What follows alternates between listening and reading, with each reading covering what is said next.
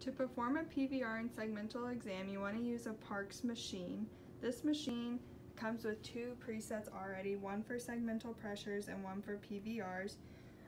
You also want to use this little transducer right here. It can be anywhere from 4 to 8 megahertz. The 4 megahertz is typically used on patients that are obese or have major swelling or edema. The 8 is the more commonly used one, and it would be used on legs like these that are nice and skinny and unsymptomatic. To get the segmental pressures recording, you have to connect these hoses that are attached to the machine to the little cuffs on each blue thing.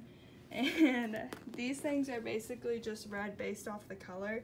So as you can see, red represents right, yellow represents left, and then each segment is color coded.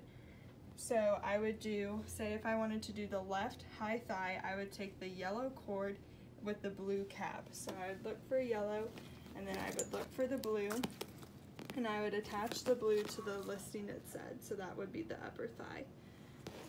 From here, to read the cuffs, you can do it two different ways. You can take the pressures through the 3 cuff method, which is on this leg here. You use a 17 centimeter cuff on the thigh, and then 2 smaller cuffs on the lower leg, and these ones are typically 10 centimeters. Or you can do the 4 cuff method, which includes 2 thigh cuffs at 12 centimeters and 2 10 centimeter cuffs on the lower leg. Additionally to both of these, you can do toe and ankle cuffs as well, but those are optional, so I'm just not including them because that's not what my site does. For interpretation, the 4 cuff method is better than the 3 cuff because it provides an additional region for the disease to be limited to.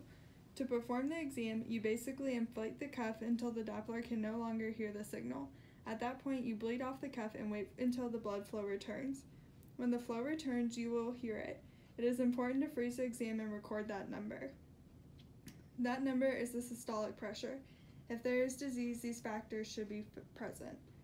A higher arm pressure than leg pressures, because we'll take Kendall here's left and right arm brachial artery pressure.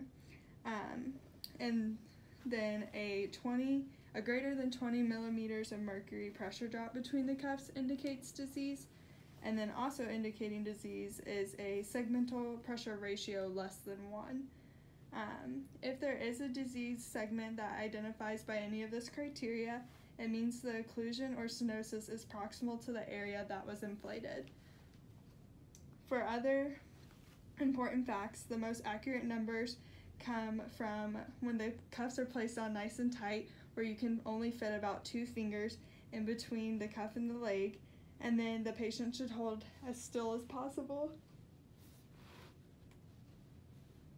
Moving on, also performed with segmentals, also performed with blood pressure cuffs is PVRs. PVR is the recording of a palpation of the pulse.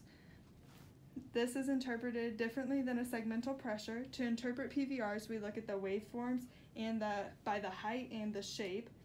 Monophasic is typically no good, and then triphasic is the best. Ultimately, both a segmental pressure and PVR can identify arterial disease, but a segmental pressure test is interpreted through the systolic pressure, where a PVR test is interpreted through the waveform. Thank you.